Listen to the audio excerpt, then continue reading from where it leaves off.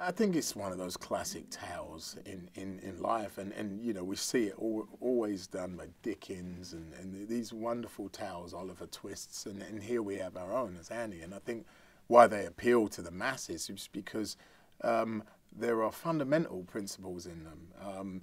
You know, when you look at today is all about materialism.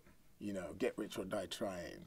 You know, trying to excel. And sometimes you forget the important things, which is about people you care for, helping somebody, giving somebody a helping hand, you know, just to take it, you know, a step back for a moment and realize, well, what am I really doing in chasing all this?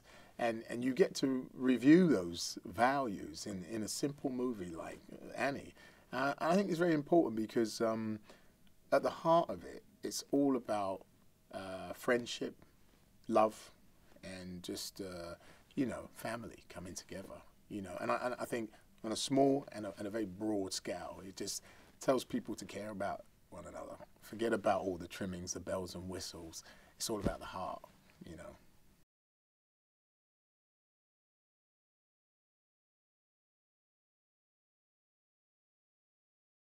It doesn't matter what creed, what gender, or, you know, what culture you come from.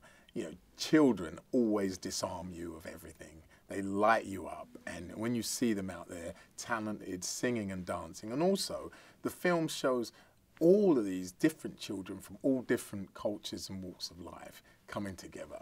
I think that's going to melt anybody's heart. I mean, I think to me that is the key, to have the hearts of these little kids just singing and dancing.